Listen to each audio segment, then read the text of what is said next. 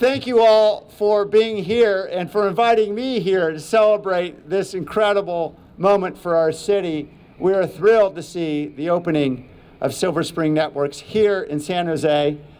It's a proud moment when we have this kind of facility and have come so far.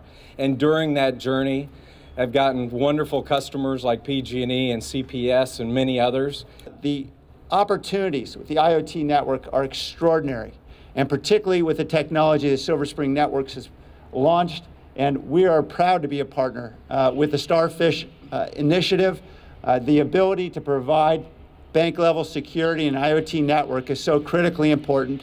Having an enabler like Silver Spring Network to be able to propel innovation for cities throughout the world and to help companies drive that innovation is so critically important. We think it may provide a model for the future here in San Jose and for cities throughout the world.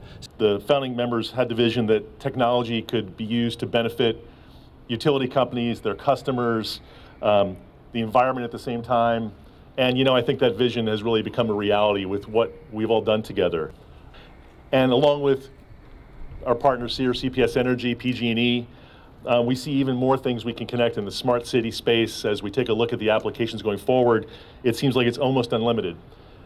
And the really cool thing about what we're doing with Starfish, having a public cloud that enables all kinds of great innovations in the cities, is we can connect things that will really benefit people: intelligent transportation systems, smart parking and traffic control, digital signage, acoustic sensors that measure and quantify noise and figure out how to reduce it.